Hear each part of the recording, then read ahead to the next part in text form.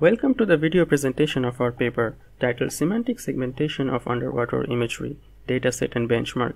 We are with the Interactive Robotics and Vision Laboratory at the Minnesota Robotics Institute of the University of Minnesota, Twin Cities. In this paper, we present the first large-scale dataset for semantic segmentation of underwater imagery, in short, SUIM. Semantic segmentation is a well-studied problem in robotics and computer vision for its usefulness in many tasks including object detection and detailed scene understanding. For underwater robot vision in particular, the pixel-level detection of objects is useful for accurate scene parsing in applications such as visual tracking, surveying, and manipulation. It is also beneficial for autonomous underwater exploration by visually guided robots. However, robust underwater image segmentation is challenging, mostly due to a host of underwater optical distortions that cause noisy visual data. The uniqueness of image content and object categories are also among reasons why the existing terrestrial datasets and standard models are not directly applicable in underwater robot vision. Moreover, the existing large-scale underwater datasets are tied to specific applications, such as coral reef classification and coverage estimation or fish detection and segmentation. Other datasets contain either binary annotations for salient foreground pixels or semantic labels of a few object categories such as seagrass, rocks, or sand. Due to these reasons, the learning-based semantic segmentation methodologies for underwater imagery have not been explored in depth in the literature. We attempt to address these limitations in the proposed SUIM dataset. It contains a large collection of natural underwater images and semantic annotations for important object categories. We also provide benchmark evaluations for various state-of-the-art models on this dataset. Specifically, we consider object categories for fish, reefs, aquatic plants, and wrecks or ruins, which are primary objects of interest in many underwater exploration and surveying applications. We also include pixel annotations for human divers, robots, and seafloor, which are important in human-robot cooperative applications. The images are chosen from large-scale datasets named UVP, USR248, and UFO120, which we previously proposed for underwater image enhancement and super-resolution tasks. Please check out this link for more information. We collected these natural underwater images by numerous oceanic explorations and field trials, and also from a few publicly available online resources such as YouTube and Flickr. Few samples from the dataset are shown here. There are over 1500 annotated images for training and validation, and another 110 samples are provided for benchmark evaluation. As shown in this bar chart, the coral reefs, fish, and seafloor are present in a large fraction of these images. We also collected data during various human-robot collaborative experiments. Hence, a lot of the images include object categories such as human divers, robots, wrecks, or ruins as well. This figure further shows the density of pixel values for R, G, and B channels in the entire dataset. We now show a few use cases of the SUIM dataset. In addition to general-purpose semantic segmentation, the SUIM dataset can be used to train deep visual models for pixel-level detection of specific objects such as human divers or robots. This provides more fine-grained object localization than standard bounding box detections.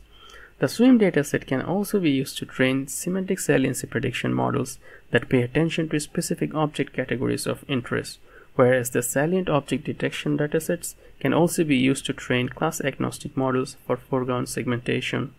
In summary, the SUIM dataset facilitates large-scale supervised training of underwater image segmentation models for general-purpose use.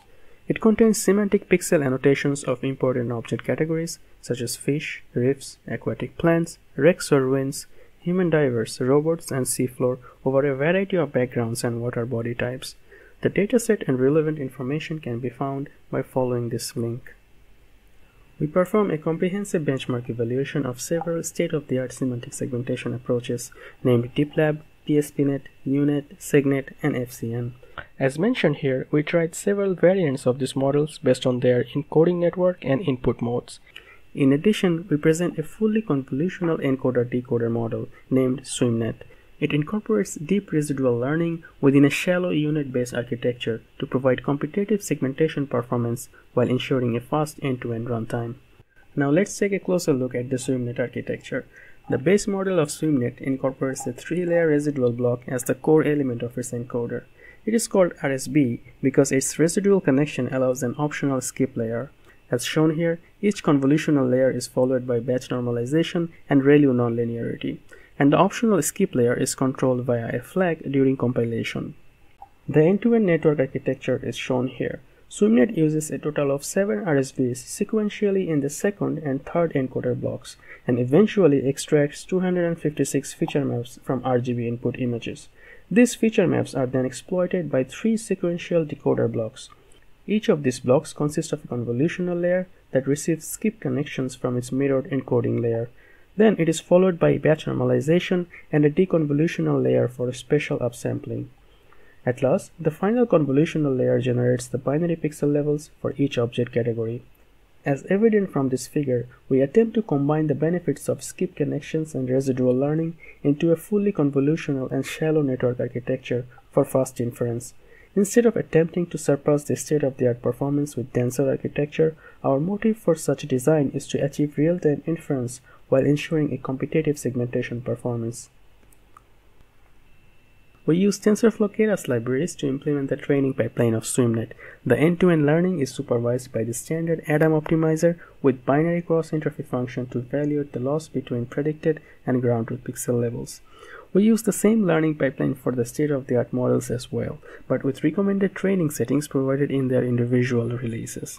Detailed configurations and data preparation processes can be found in the appendix section of the paper.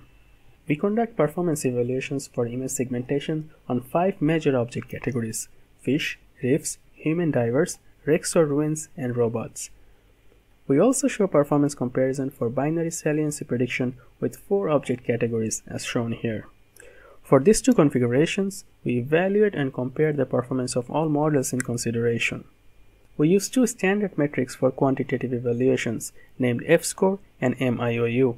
The F-score measures region similarity of the predicted pixel labels compared to the ground truth based on precision and recall values. On the other hand, MIOU quantifies object boundary localization performance based on the mean of intersection over union measure. We also map the output of each model to RGB space for a qualitative evaluation. At first, we show the performance comparison based on the F-scores. Here, the top scores for each object category are colored red, and the next 3 best scores are colored blue.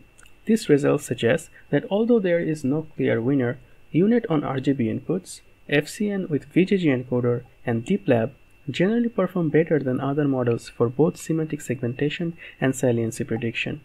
Besides, SegNet with ResNet encoder and PSPNet also provide competitive scores. However, their performances are slightly inconsistent over various object categories. We observe similar patterns for MIOU scores as well. Moreover, SegNet with a ResNet encoder and FCN with a VGG encoder achieve significantly better scores compared to using their vanilla CNN-based encoders. This validates the benefits of using a powerful feature extractor.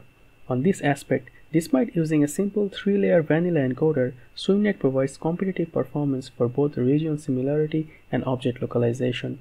Specifically, SUIM-Net's scores are within 5 to 7% margins of their respective top scores. The accuracy of semantic leveling and object localization of SUIM-Net can be further visualized in this comparison. As shown here, the SUIM-Net generated segmentation masks are reasonably accurate. Although FCN with VGG encoder and DeepLab achieve much fine-grained object contours, the loss is not perceptually significant. We further demonstrate the effectiveness of SUIM-Net generated segmentation masks for pixel-level detection of human divers and robots. As shown here, it provides more precise object localization compared to standard bounding box detectors such as DDD. Besides, the semantic knowledge can be used to generate improved saliency maps. For instance, the class-agnostic saliency detectors such as ASNet only pay attention to high-contrast foreground regions, whereas the SUIM-Net can be configured to pay attention to specific object categories in the image, which is more useful in general. Lastly, as shown in this table, SUIM-Net offers over 28 frames per second runtime on a single GPU, which is considerably faster than other models in comparison. Also, it is over 10 times more memory efficient than the U-Net models, FCN with VGG encoder, and DeepLab. These features are ideal for its use in computationally constrained systems. However, as demonstrated in the experimental results, SUIM-Net's computational efficiency comes at a cost of its lower performance margins. We are in the process of releasing a SUIM-Net model with a partial VGG16 base encoder, which overcomes some of these shortcomings. Please visit our project page for updates like this and more information about SUIM and SUIM-Net. We conclude by acknowledging the support from our research sponsors. Thank you.